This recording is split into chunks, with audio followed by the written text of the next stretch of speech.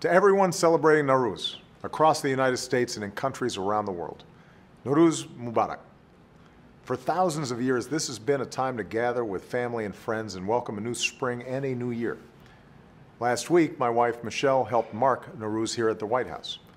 It was a celebration of the vibrant cultures, food, music, and friendship of our many diaspora communities who make extraordinary contributions every day here in the United States. We even created our own Haftzin, representing our hopes for the new year.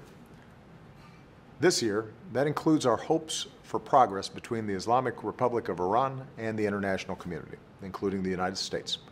So I want to take this opportunity once again to speak directly to the people and leaders of Iran.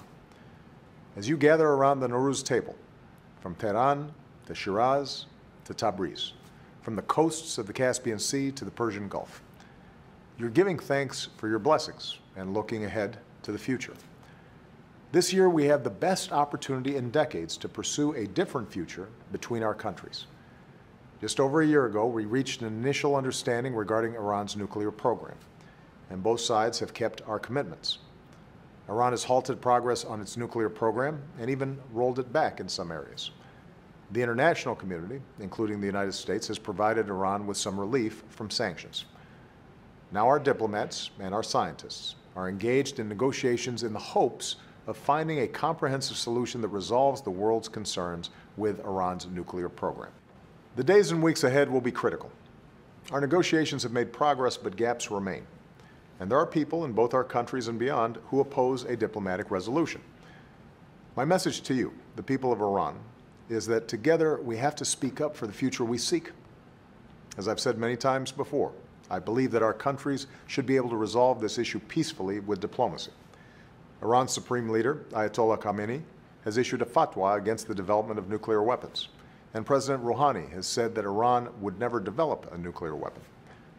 Together with the international community, the United States has said that Iran should have access to peaceful nuclear energy, consistent with Iran's international obligations. So there is a way for Iran, if it is willing to take meaningful, verifiable steps, to assure the world that its nuclear program is, in fact, for peaceful purposes only. In this sense, Iran's leaders have a choice between two paths. If they cannot agree to a reasonable deal, they will keep Iran on the path it's on today, a path that has isolated Iran and the Iranian people from so much of the world, caused so much hardship for Iranian families, and deprived so many young Iranians the jobs and opportunities they deserve.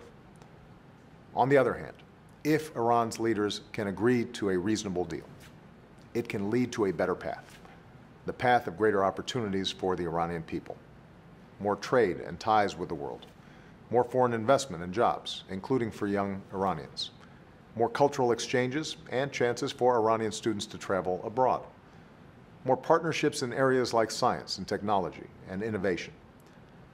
In other words, a nuclear deal now can help open the door to a brighter future for you, the Iranian people, who, as heirs to a great civilization, have so much to give the world. This is what's at stake today, and this moment may not come again soon.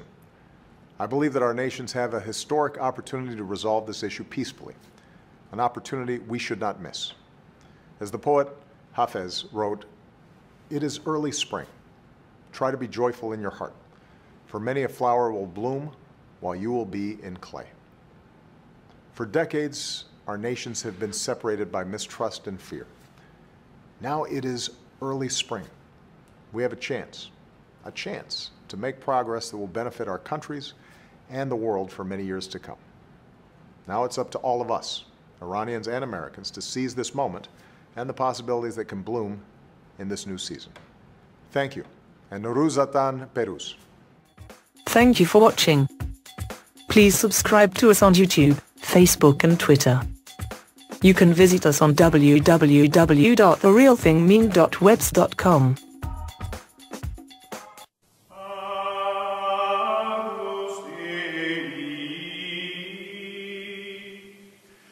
We